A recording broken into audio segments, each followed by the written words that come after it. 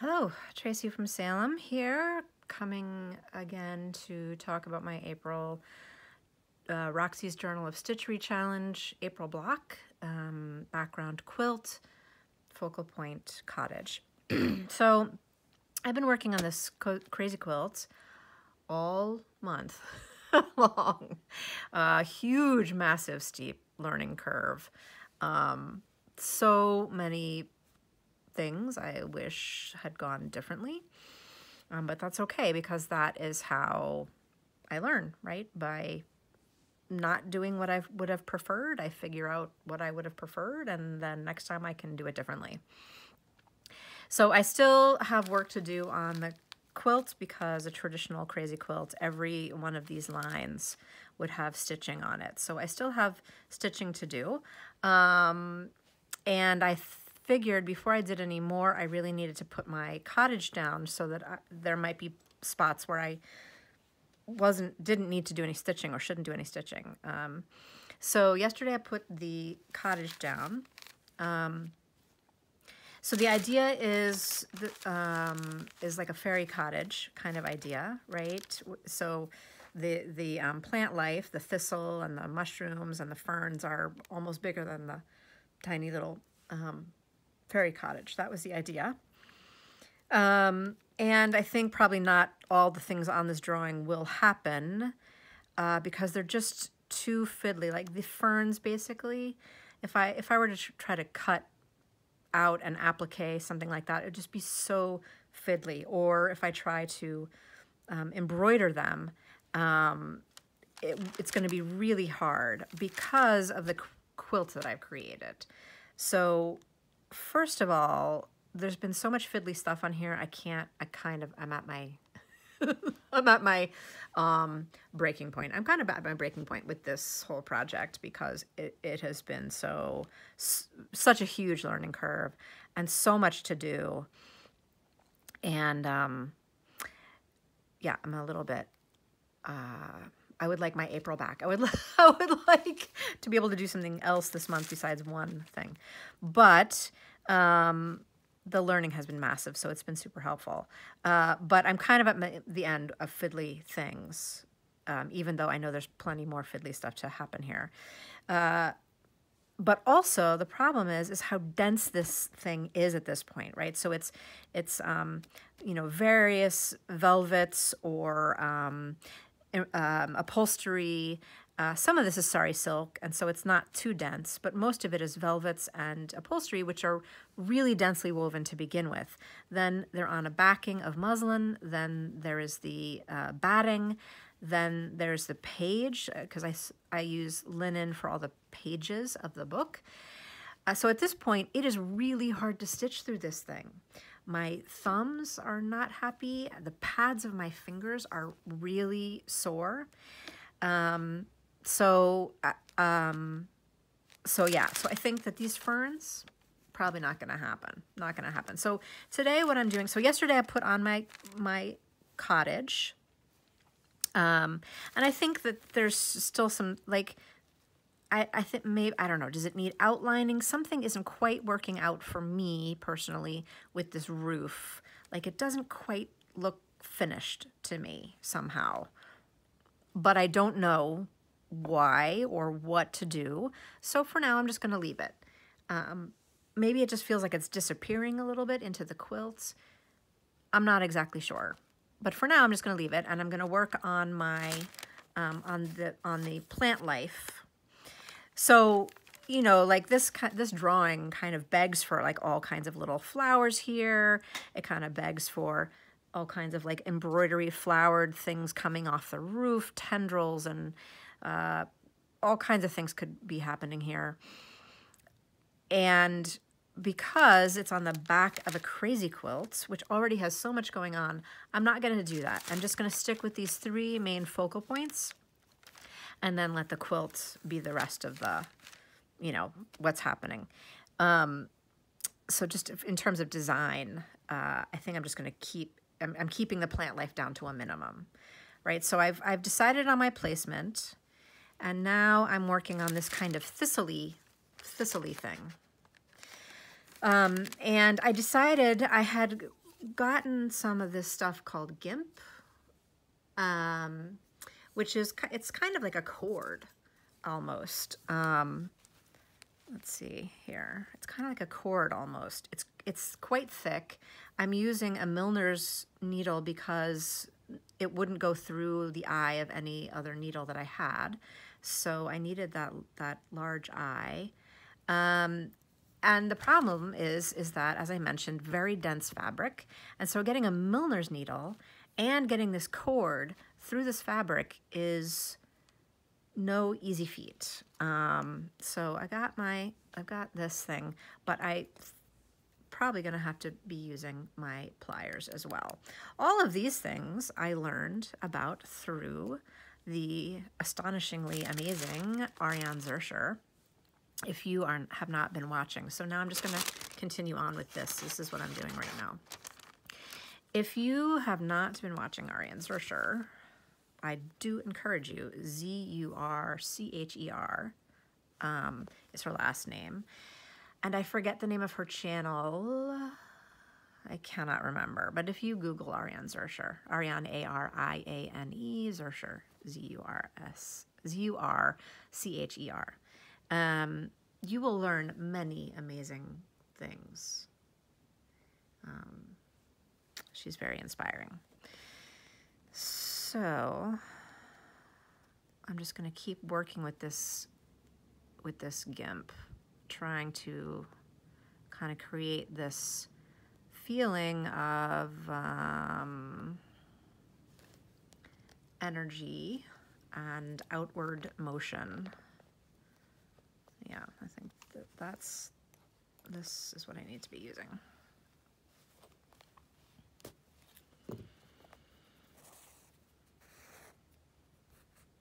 Yeah, so this is really, really thick. I mean, once I get it, this is actually going through fine. It's this that is hard to get through. There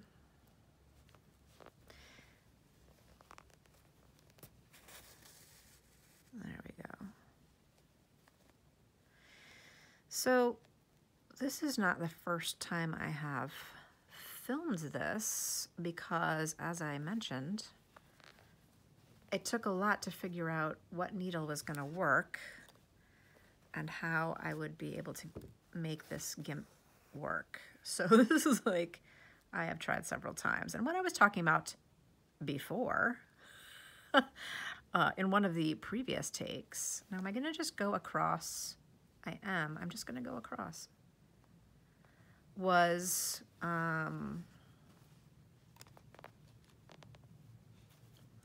kind of like self-confidence to try things out. And when I was young and in college, and I was 19, I declared art as my major. Not because I was an amazing artist, but which I'm not, but just because I loved it, and that's what I wanted to do, and I just wanted to be happy.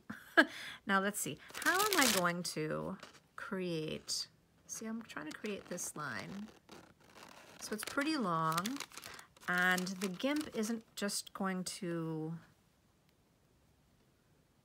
curve in the ways I want it to. So how am I going to make it so that it kind of takes the shape I want? Am I on the camera? Be on the camera.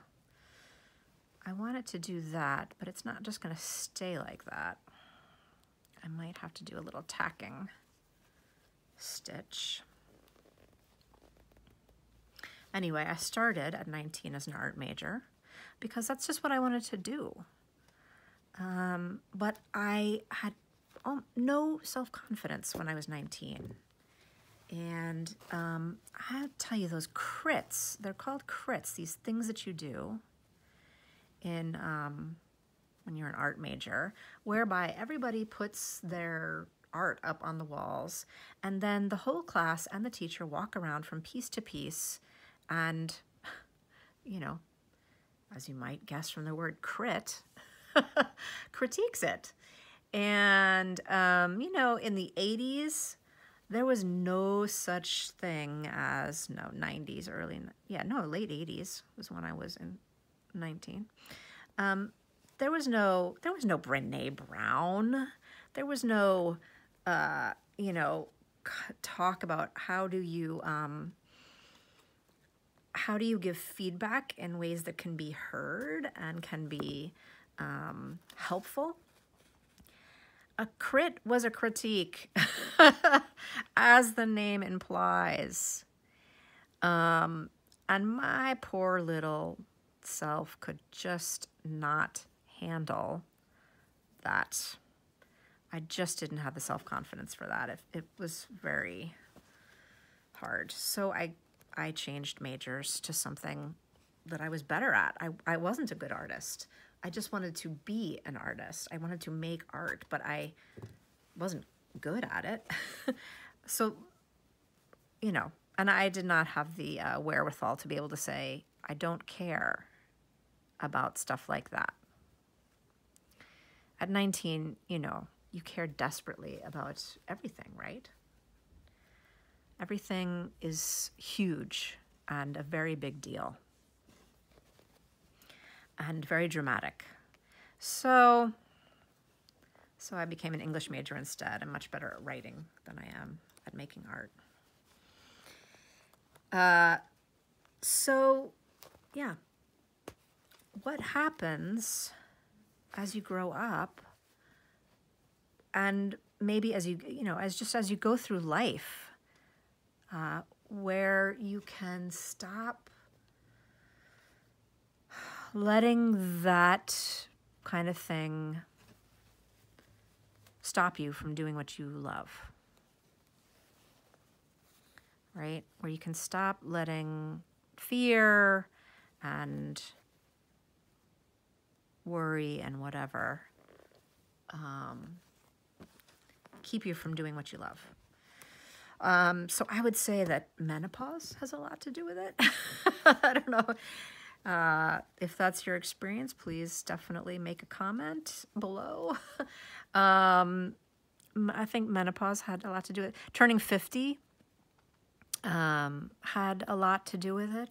I remember, I'm going to use some bad language here, so just a warning to turn down the volume for a moment if you don't want to hear bad language.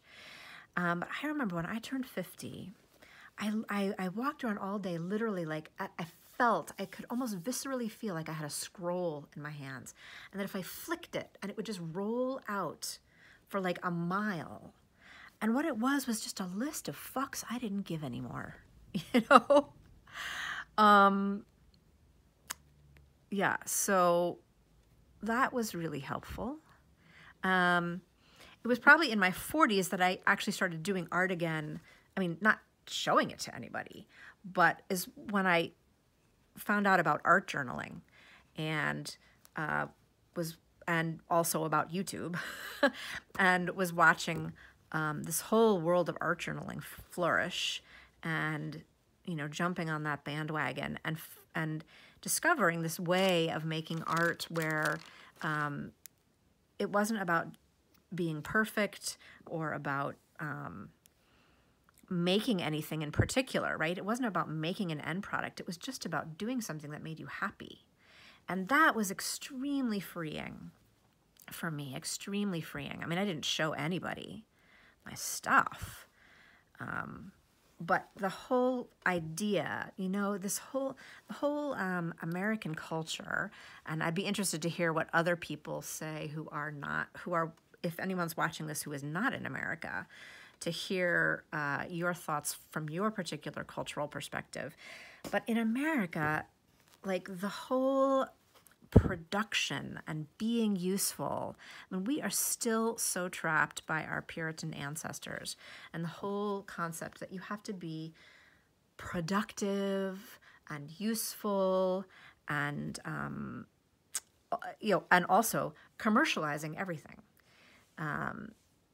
So, oh my gosh, are you good at something? You should do it for a living. You should be selling it.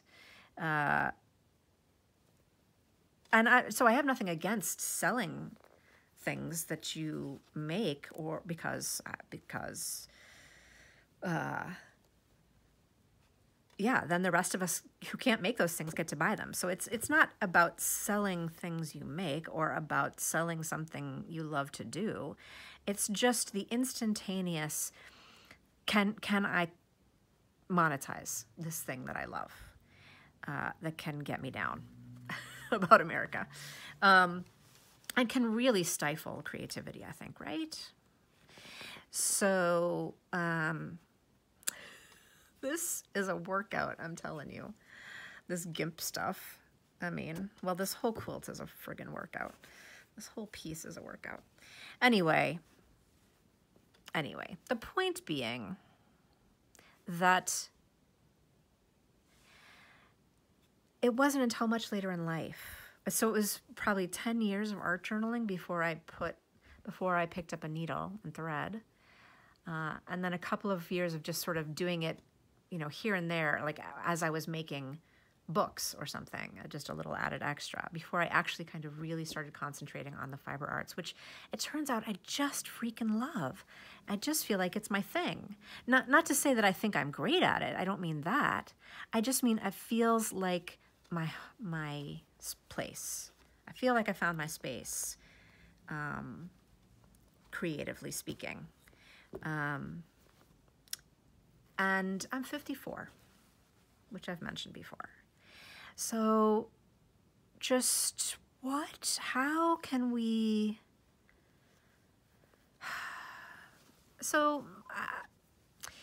what I do on the side, I work at a university. That's my day job that pays for these fabulous threads and my rent and food and stuff.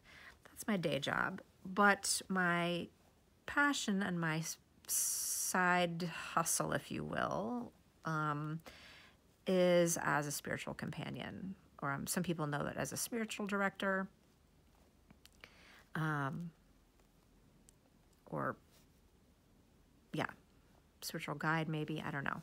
But I walk with people on their spiritual path, and I help them to walk that path intentionally, to dive deeper into it, these kinds of things. And it took me,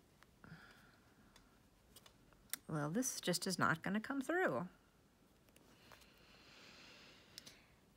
It took me until I was much older to find that thing, and to then train for it and set up a practice.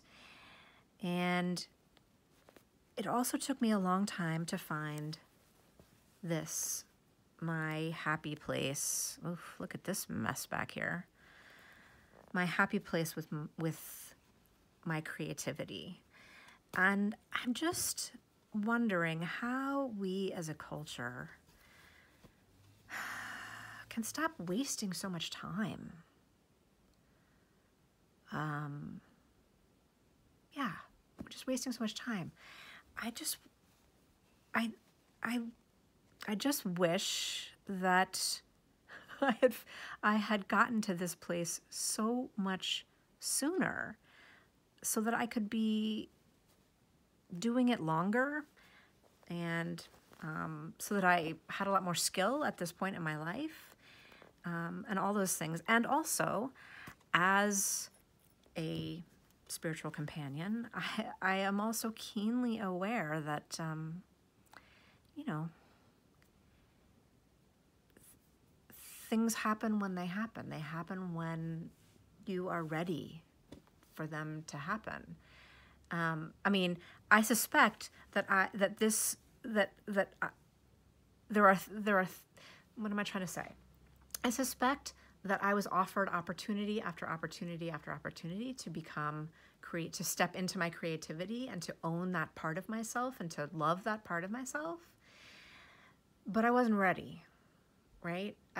I'd be so curious if I could watch a little film of my life, a little instant replay, right? To see how many times I might have been offered some kind of fiber something that I turned away from because I wasn't ready, because I didn't have the I just didn't have, I didn't have the confidence.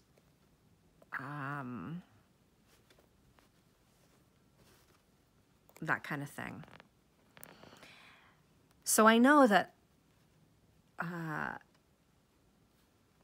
there's just a lot of things in this life that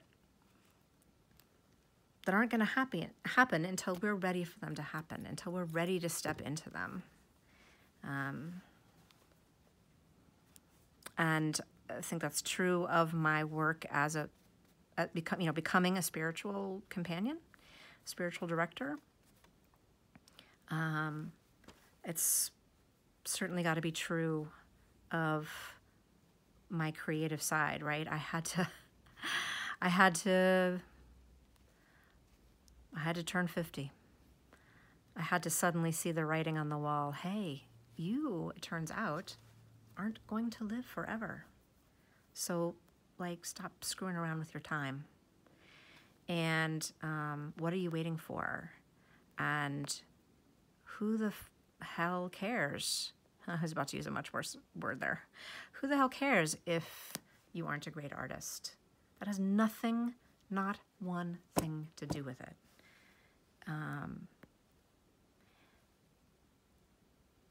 So I had to get to that place where I could say those things to myself and mean it. And also menopause.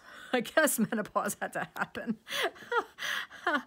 It's not such a fun process, and it's incredibly freeing. For those of you who haven't tackled menopause yet, I'm just going to tell you now, it's incredibly freeing. Yeah,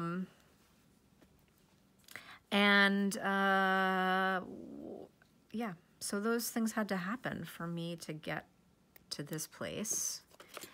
And I'm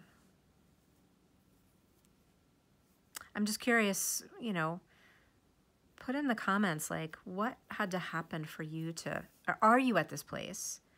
Have you kind of claimed these freedoms for yourself? What freedoms have you claimed for yourself? What had to happen for you to get there? So this isn't exactly, am I even on the camera? Geez, Trace. I don't know how to.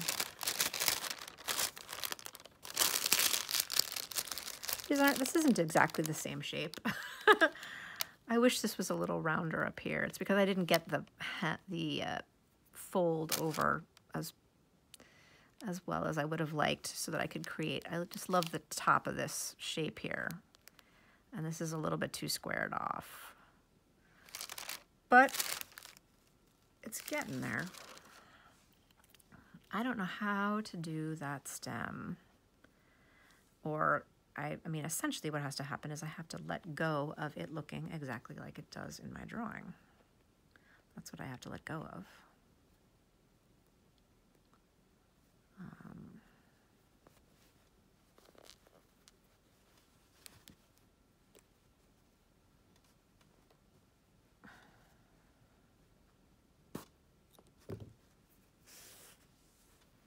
I mean, this is a drag, but that's pretty cool looking, huh? That is cool looking, and I look forward to trying this GIMP on fabric that is slightly more porous. Not porous is so not the word. Looser weave. Like, I'd like to try it on this linen. I bet it's much easier on the linen and not having to go through so many layers. Because if I just pull it gently, now look at this. I could be even curving this up a little bit.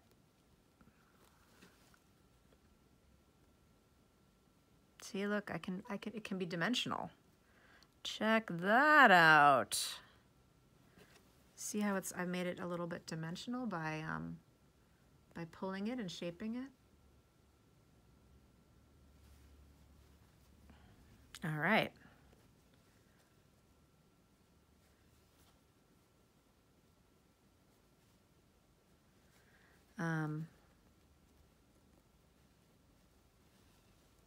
Yeah. So I have wanted, if you've watched any of my past videos, I have wanted to, one of my past videos is of this piece that I tried from, that I was inspired by a book called Expressive Stitches. And so it's a piece that I did inspired by the March block. No, that's not right. January block, which was hair and lace, I think it was. And so I did my first block, and then I had extra time, and so I did a second block that was inspired by the book Expressive Stitches by Jan Dowson. Dowson, maybe. I'm not sure exactly how you say her name. And I've really been wanting to try another piece in that. I loved that piece so much. And I've been wanting to try another piece in that style with some gorgeous pink wool that I got at a library sale, or a sale at the library on Cape Cod, where I was visiting a friend. And I've really been wanting to, and I dyed some of it, like Dowson does in her book. And yeah, so I've really been wanting to try that. And I was hoping to get to it this month. But this piece has taken over my life.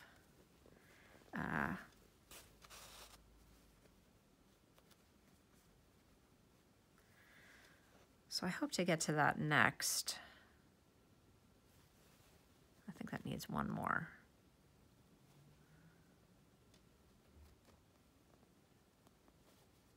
I can't even get it through here because there's probably just so much gimp on the other side. I can't even, yeah, there's so much gimp on the other side, I can't even get it through.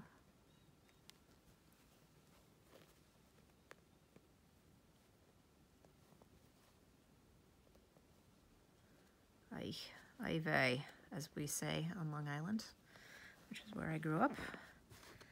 Ay vey.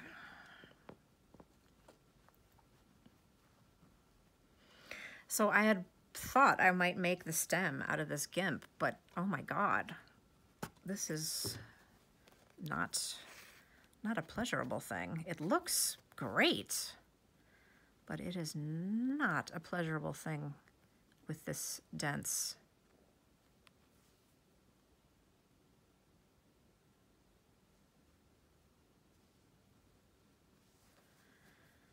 With this dense fabric. What do I want to happen here?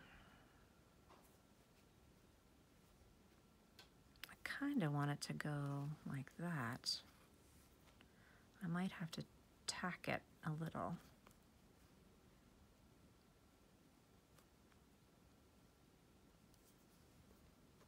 And it would still feel, would it feel empty up there still?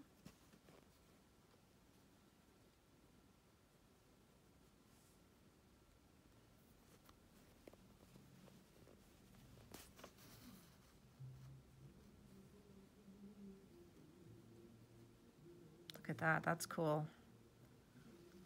That is cool.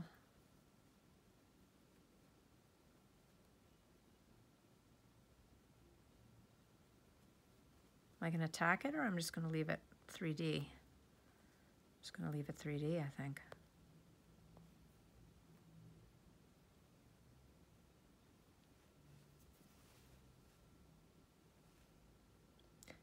At what moment, now here's a question, right? At what moment do you just say, that's it, stop now, right? You know when you're watching YouTube and you're like yelling at the screen, stop now, stop. This is the moment to stop. Maybe this is the moment to stop. Let's say this is, it just feels a little bit empty up here, but I feel like this is the moment to stop. So I'm gonna stop. And I'm gonna think about how I'm gonna do the Oh gosh, how am I even gonna tie this off? All right, I'm gonna figure that out later. I'm not gonna make you watch me try to figure out how to tie that off. So I think, so I need to figure out how to do the stem. Let's zoom back out. Need to figure out how to do the stem. I need to put on my other two guys here. And I feel like these buttons need to find a home on here. Doesn't this just seem like such a crazy quilt kind of a button? Should they go down there?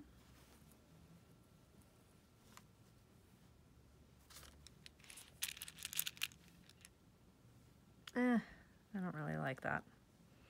But maybe across here. Just two. Maybe three down here. Buttons seem like such a crazy quilt kind of thing. Well, these buttons might find a home. Ooh, and look at this one. This pear button. Should that go somewhere? Or these guys? Probably can't see that very well.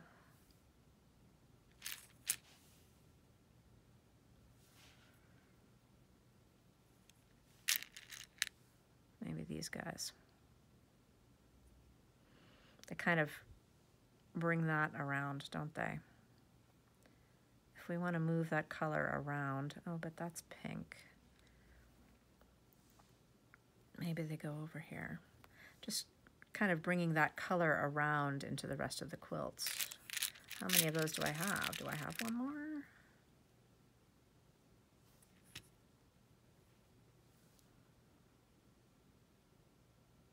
And then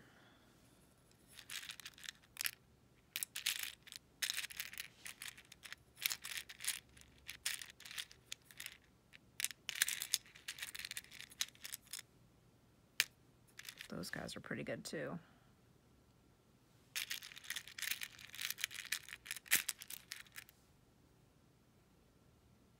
All right, who's screaming, no, no, don't do it. All right, well, I'm going to continue on with this stem. I'll see if I do it with GIMP or not. Thanks for hanging out. Hope you're having a great time with the stitching, and see you soon.